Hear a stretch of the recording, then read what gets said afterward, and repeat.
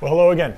My name is Reverend Thomas Harper. I'm one of the associate pastors here at St. Luke's, and this is In It Together, our daily devotional series from the pastors as we kind of navigate through this time together.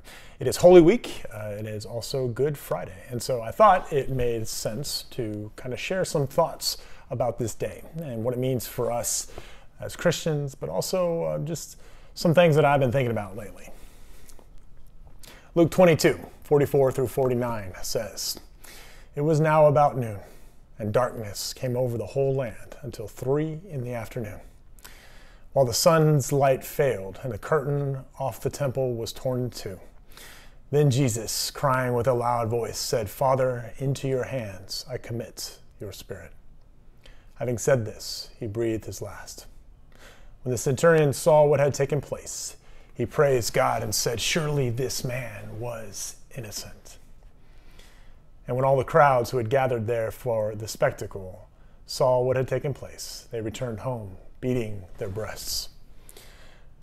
But all his acquaintances, including the women who had followed him from Galilee, stood at a distance watching these things." So here's what I want to talk about. Why do we call it Good Friday? That seems kind of silly to me. I mean, we're talking about probably one of the darkest moments in human history. The moment when God became flesh and suffered and had his body broken and died on a cross. There's a scripture in Matthew 27:46, where it paints a particularly dark picture when Jesus seems to lose his nerve and he cries out, my God, why have you forsaken me?" That's a hard moment. And I think in a lot of ways we try to explain away what's going on there. Why did Jesus lose his faith? Or did he no longer feel the presence of the Father? Or maybe he was just doing it for show. And I think when things are hard, it's important that we let it lie. And if Scripture has it in there, I think we shouldn't try to theologize it too much. But it captures kind of this moment of darkness. In the passage I just read, it said, "And then the darkness came over the land, and it wasn't even nighttime yet." This is a dark moment. It's been said that you can't get to Easter without going through Good Friday. And I think that's true. I think we call Good Friday good because we understand that in this seminal moment in human history, that ultimate victory over sin and death took place. So we can call it Good Friday, but in the moment, I'm not sure how good things actually were. Was it good that a Jew who grew up a carpenter was being crucified in this horrific manner because of a political power struggle between the Pharisees and the Romans? Was it good that a mother watched her son die before her eyes? Now, I can hear you probably thinking to yourself, well, Pastor, no, those things weren't good, but those things were necessary. And in fact, it became a good thing because it led us to Easter. And I think that's true. Obviously, that's true. But I think it's okay to admit that in the moment, Good Friday wasn't good. I think it's important for us to be able to say, in the moment, what was going on was not a good thing. And even though that might sound almost sacrilegious, I think it's important because it allows us to say that in the moment, other things aren't good as well. Because we have this kind of theological conundrum when tragedy happens in our life. If God is the sovereign God of the world, if God is in control, then what do we do when bad stuff happens? We can try to rationalize it away. We can try to say, well, God has a plan. Or, I've heard things like when a baby dies, we try to comfort ourselves or other people by saying, well, heaven needed another angel. Or say you're in the midst of a divorce, that you have done everything you can to try to keep things together, and yet you're just watching your life and your family fall apart. Is that part of God's plan? Is that a good thing? I don't think so. And I think we need to be allowed to say in the moment, this is not good. This is not okay. This is not how things were supposed to be. God never took your child away from you.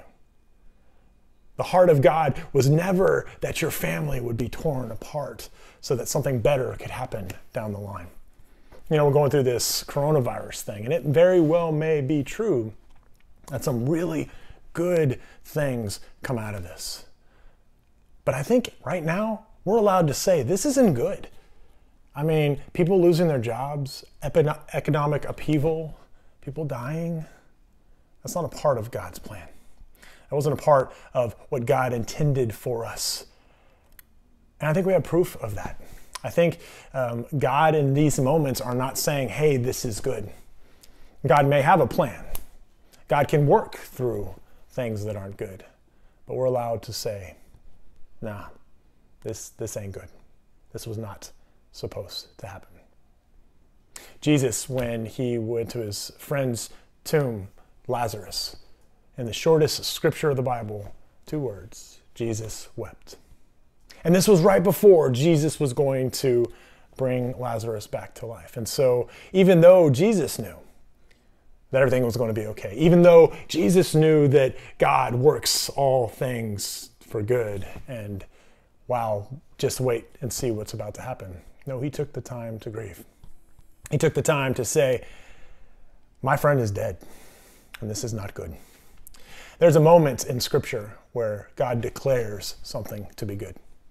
Genesis 1:31 says, God saw everything that he made, and indeed it was good. And there was evening and there was morning the 6th day. And it was so good and so complete that God rested on the 7th day. See, God did have a plan, and it was a good one.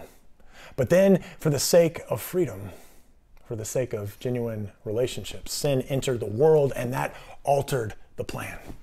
And God, we know, is a masterful adapter of the plan, changing things to kind of course correct human history and making them become good again. And I think that's what Good Friday is. Good Friday is that moment in history where we see God adapting the plan in order for us to be restored again. I submit to you, friends, that God still has a plan. That plan, as Christians, we can have faith that that will come to pass.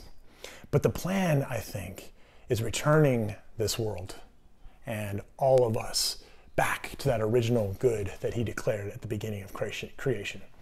And how we get there may not always be how God would have wanted us to go.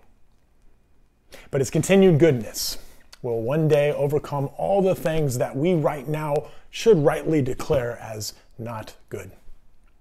In C.S. Lewis's book, The Great Divorce, one of my favorite books and has impacted me theologically. If you ever hear me preach, I probably reference his book at least twice. He has a moment in there when he says, God's goodness works backwards through time to remove the pain and the brokenness and the hurt of all of the bad in this world. That doesn't change the fact that losing your loved one was not a good thing. It just means that the sting will no longer be there one day. One day we will be in eternity with God and with our loved ones, and we will look back on that moment and we will not say, hey, it turns out that was great. But we will say, that doesn't bother me anymore. We are reconciled together again. 1 Corinthians 15:55 through 57 says, where, O death, is your victory? Where, O death, is your sting? The sting of death is sin, and the power of sin is the law. But thanks be to God. He gives us the victory through our Lord Jesus Christ. And so, friends, as we commemorate Good Friday today and Jesus hanging on the cross, I think it is appropriate that we keep that name, Good Friday. But it doesn't mean when we call it Good Friday that we are proclaiming that what actually happened some 2020 years ago in and of itself was good. No, what we are claiming as it was the catalyst of God's goodness working back through time in history to bring back all things reconciled to him. To declare that one day, it ain't good today, but one day it will be good again. And so, friends, if Jesus is going to spend time grieving in the moment, if Jesus is going to spend time sweating blood in the garden, I think it's okay for us to spend time as well. Not forcing ourselves to explain away why bad things are happening, but grieving in the moment with God when it does. You can't get to Easter Sunday without going through Good Friday. And so that's what we do today. Take care, friends. Love each other well, and we'll see you again soon.